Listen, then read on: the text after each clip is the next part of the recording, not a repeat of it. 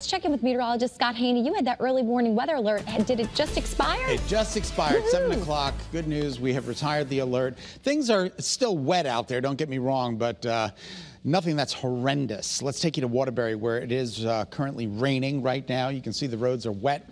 We have some light scattered showers moving through. 50 degrees in Waterbury. Here's the only live Doppler radar in Connecticut, indicating a little bit of that band of rain shower activity. Again, nothing too horrendous. We do have some moderate rain coming down in Monroe, Oxford, Seymour, Easton, Reading, Naugatuck, right down Route 8. So if you're driving there, please be careful. Keep your speeds down. We'll take you on over to Northeast Connecticut.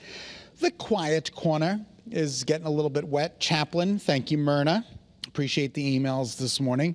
Right on Phoenixville Road, Pumpkin Hill Road. You've got Pomfret Road in this part of the state getting a little bit wet, and there's more shower activity coming in from the south. So don't put those umbrellas too far back away. It might not be raining in your hometown right now, like right here in the Connecticut River Valley, but it will be throughout now until about noontime, and that's when the rain is going to shut down. So roads are wet, slow it down.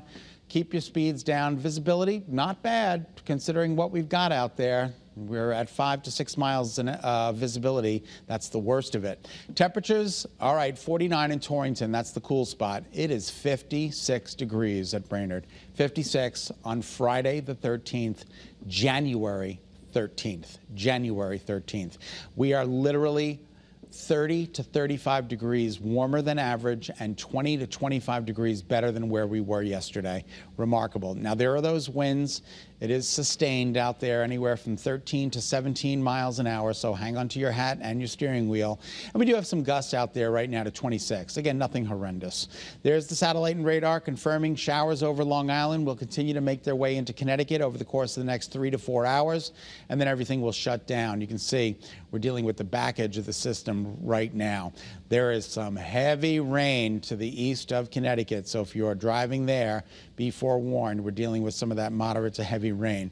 Futurecast keeps the showers going right up until about noon, and then we might even see some partial clearing by sunset a little bit later on this afternoon. And then tonight we'll be under partly to mostly cloudy skies. Tomorrow the clouds hang tough as a storm off the coast sends some clouds back into the forecast for us Saturday and for Sunday. It's an offshore storm that could bring some snow to the Cape and the islands, but not for us. We'll just be under mostly cloudy skies. All right, we are taking a look at the temperature trend today in the mid-50s with some showers that should all taper off by this afternoon. More of the same for the shoreline, 50s, and then watch the numbers drop through the afternoon right on into this evening. We're going to be in the upper 30s, low 40s, still some upper 40s by 4 p.m. And then by midnight tonight, we're in the upper 20s, low to mid 30s.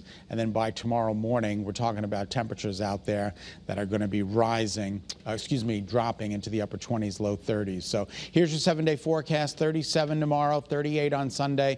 Martin Luther King Jr. Day, 42. Looks pretty good.